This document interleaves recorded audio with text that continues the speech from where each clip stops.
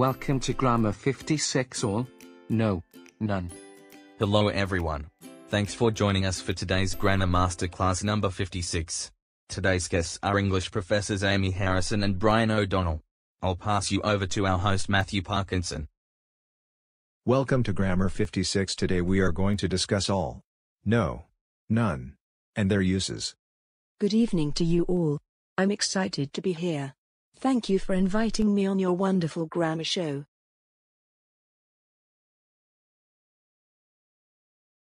Good evening everyone. Thanks for having me on the grammar show. Today we are going to discuss all, no, none. All, no, none, each, every, either, neither, both. All, no, none, each, every, either, neither, both. They can take on the role of pronoun, conjunction, adverb, and determiner. All shows the amount of something. It can also be followed by the amount of something. Who used all of the paper? All the stains have disappeared. Greater than the stains have all disappeared. Used for emphasis. They all arrived on time. But we use everything instead of all when it means all the things. Everything went wrong. Thanks for everything. Also, we use everybody instead of all when it means all the people. Everybody has arrived. He knew everybody there. No is used to show the quantity of something.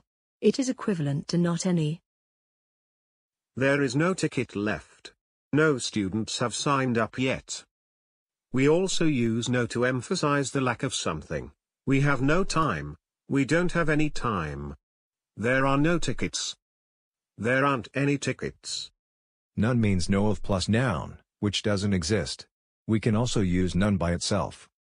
None of the movies I suggested seemed to appeal to him. None of the juries seemed to agree. How many attended? None at all. Emphatic form. None can be followed with by a singular noun and a plural noun. None of the witnesses has arrived. More formal, none of the witnesses have arrived. Everyday English, spoken English. Each and every have very similar meanings and are often interchangeable. Each time I come here I get bad service. Every time I come here I get bad service. Although each actually refers to a single item in a group, whereas with every we tend to refer to the items in a group as a whole. I like every song he writes. Each member of the band is unique. Each can also refer to two items, whereas every can't. He kissed her on each cheek. He hugged every one of them. Each of exists whereas every of does not. Each of them received a certificate of completion.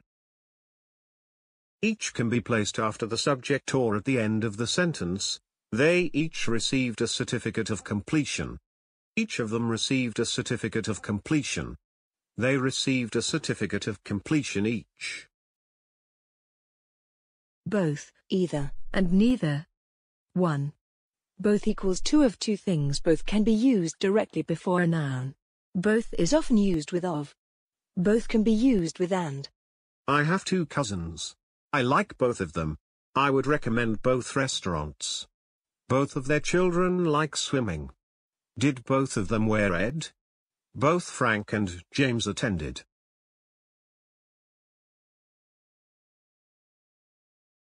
Two. Neither equals not one or the other of two things. Neither can be used directly before a noun. Neither is often used with of. Neither can be used with nor. Don't forget that neither is followed by a verb in the singular or plural form.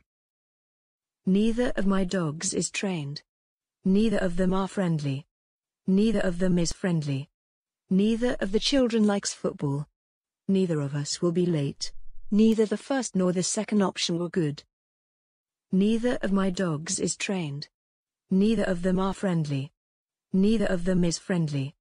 Neither of the children likes football. Neither of us will be late. Neither the first nor the second option were good. 3. Either equals one or the other. Either can be used directly before a noun. Either is often used with of. Either can be used with or. There are two options. You can choose either. Choose either. I don't mind. Either of them is fine. Have either of you got your driving license? You have to go either left or right. That's all folks. Good night. Good night. Good night.